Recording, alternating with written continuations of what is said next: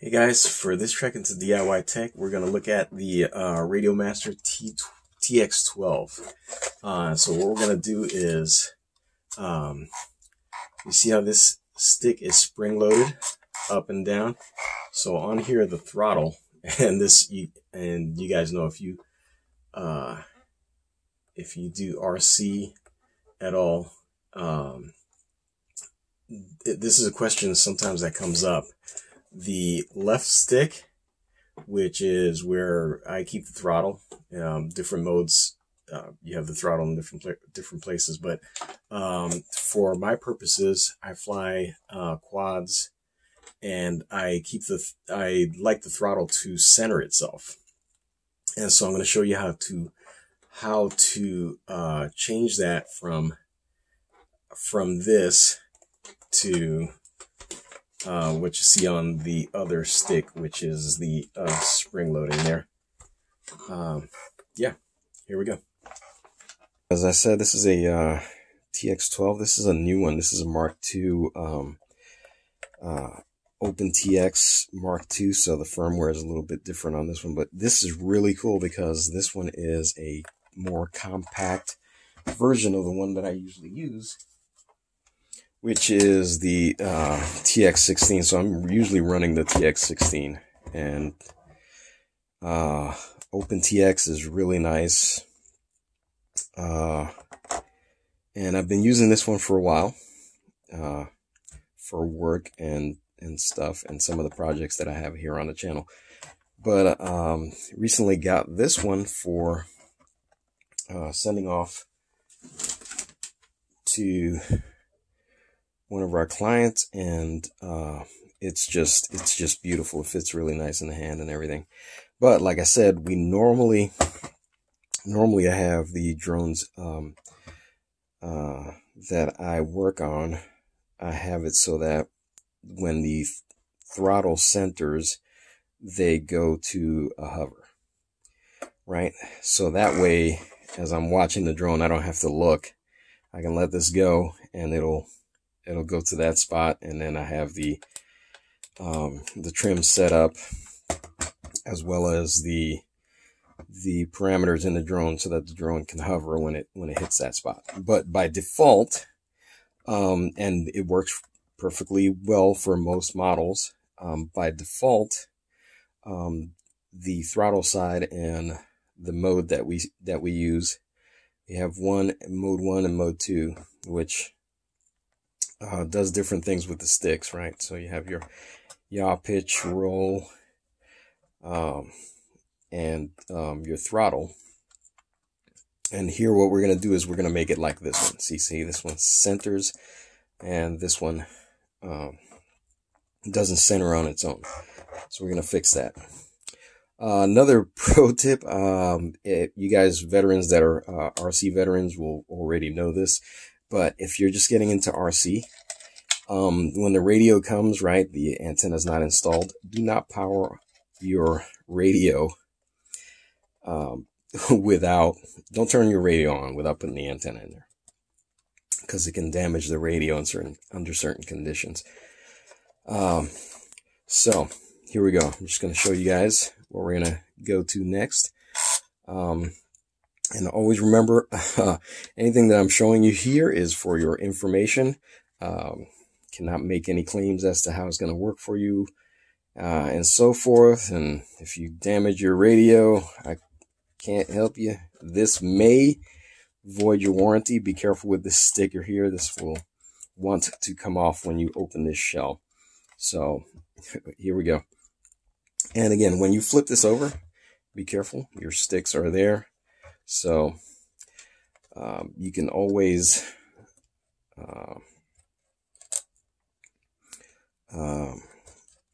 get replacements. As you can see, the parts and components move. This is actually to raise and lower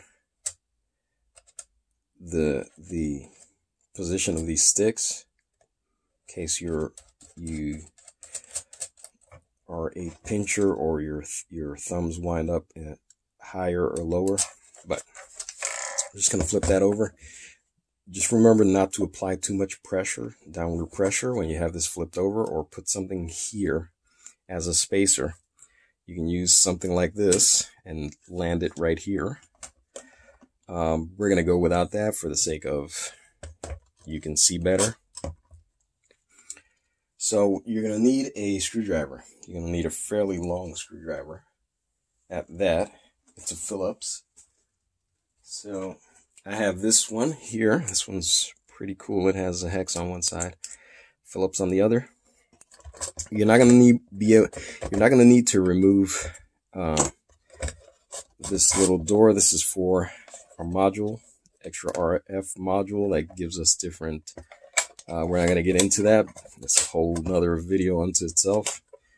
But what you will have to remove is these guys here. And so, you know what? I'm going to show you the slightly better way to do that. We have 6 screws that we're going to remove. Or we're going to, yeah, we can just take them straight out. Make sure you have somewhere to deposit those that will not escape you.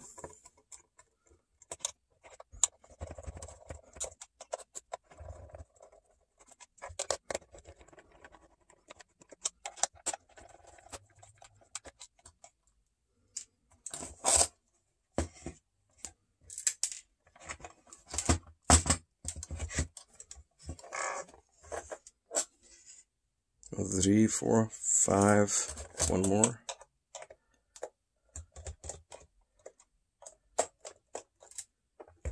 And 6.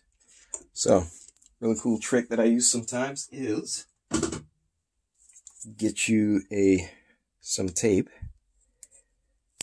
And this is some of that easy tear tape. It's got little striations on it. But you can find this in auto body or auto stores, and it's usually used to mask things off for painting, but you can use it like so, and it will hold your screws for you. Ta-da! All right, next thing you do is we're going to open the battery door. Okay, we got the battery door opened. This, like I said, you won't have to remove this. There are no screws in there. And so what you're going to do is you're going to part this a little bit, like so. And what that's going to do is it's going to allow you to get your thumbnail under there and pop that out. So now remember where these came from. One is marked F and one is marked E. So again, same thing on this side. Get your thumbnail under there and it'll pop out. So you can see there, it's just a little tab that holds that in. Be careful not to break the tab. So again, you're going to pull up on the back side here, get your nail under there, and it'll pop out. Now this should just lift straight out. Be careful again, there are some pins on this side. So if you're nervous about that, then do open this so that you can see when the pins come out. So you can see there, pins are right there. And you don't want to mess that up, because if you want to use an RF module later to expand your radio's capabilities, you don't want to damage that. So pull this straight out, put that aside, and now what you're going to see, there's the light. So what you're going to see is the other side, and this is the side. And again, be careful not to touch any of the components in there, RF components. You don't want to mess with the magic. So you can see this is the spring-loaded side. What does that is this mechanism here. So you can see there that there is a spring that actuates. Okay. So on this side, this is the same mechanism, only flipped over 180. So they flip it over 180, and same joystick, but as you can see, the wires come this way on this one, wires come this way on this one.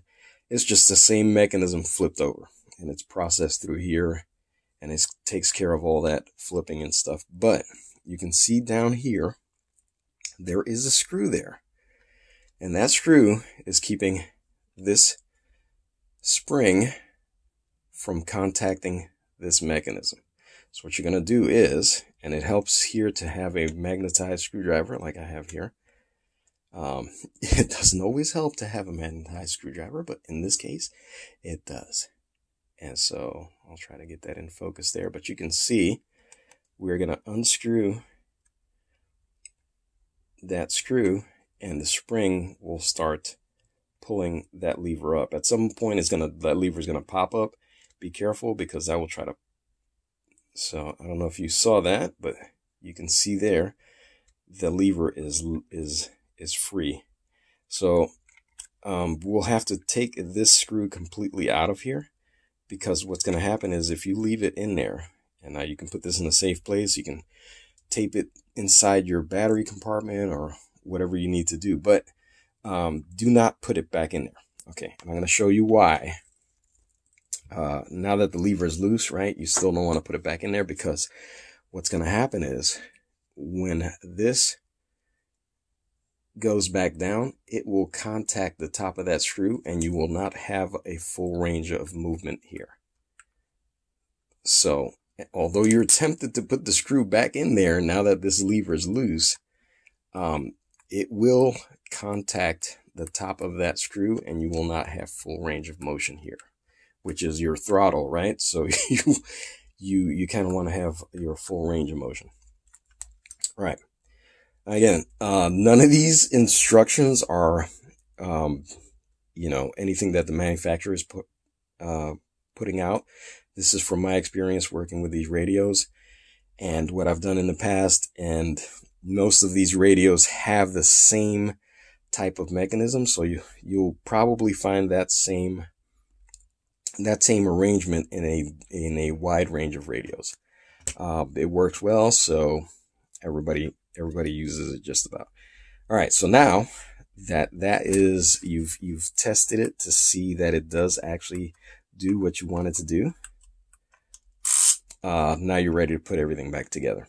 So there's another thing here that we're not going to touch today, which is the adjustment, the tension adjustment on these axes. You can tighten and loosen this screw. Well, it's completely loose at this point, but you can tighten this and make it so that this is harder and easier to move. I'm going to leave it at the default. And so that's going to make these two sides feel the same as you're moving them up and down, which is for me is okay. Everybody has different preferences, but again, as you get more experience, you'll know what type of feel you want to have. And so now, again, keeping track of where the pins are, drop this back straight down. And also when you do that, I always keep in mind not to catch the label under here like so, right? You want to have the label on the outside as you put this back together. And look at that. Looks like nobody's been in there. I know, that's terrible. So we're going to drop the screws in there, and I'm going to show you a trick to allow you not to strip the screws as you screw them back in, or actually not to drive the screws in and create new threads on top of the old threads, because this is metal going into plastic, right? So you don't want to rethread the plastic, because over time that makes it so that the threads are don't work as well, and you can strip the threads, and your screws will be doing no good in there. So what you want to do is you want to turn the screw in the loosening direction until you hear a click like that. When you hear a click like that, that means that it has found the beginning of the thread. And then you drive it in. Okay, so I'm going to do that again. So I'm going to back out until I hear that, and then I drive it in. And so that ensures that you are driving the screw into the same thread that it came out of, and preserve your preserve the original thread so that you don't strip out that screw hole over time. Now, this is the thing. You're not going to be getting into the radio to do anything like this. You know, once you set the springs for your joysticks, you're probably not going to get in there again. So but in other cases, when you do have plastic cases that you're getting into, often that will help you to not strip the holes. And so I'm going to put this cover back in there. And remember when we took these off? So these have two little pins there. Pins go there, just like that. Same thing with the other side. Two pins, and the clips line up to two pinholes at the top. And there you go. So now, again, we're going to test the motion. Make sure it's got full range of motion. Boom. We're ready to go. So now, again, like I said, you can wrap this up in a little tape. Oh, hello. I just dropped it. Hello. Take a little strip of tape. Make yourself a little envelope like so. Just like that. And now that you've got that all packaged up real nice, leave yourself a little bit of adhesive at the top there. And what I do sometimes is stick it, somewhere where it's not going to obstruct the battery. So the battery wiring is going to go there. The USB port is right over here. So I set it up so that it doesn't obstruct anything, and I'll show you how the battery goes in.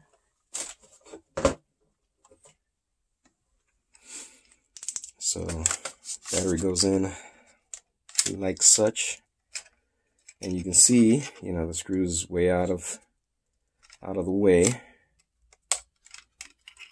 and make sure that everything is clearing.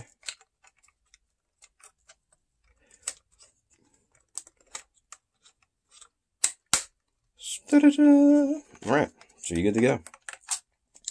And that's it. That's how you spring load your left joystick.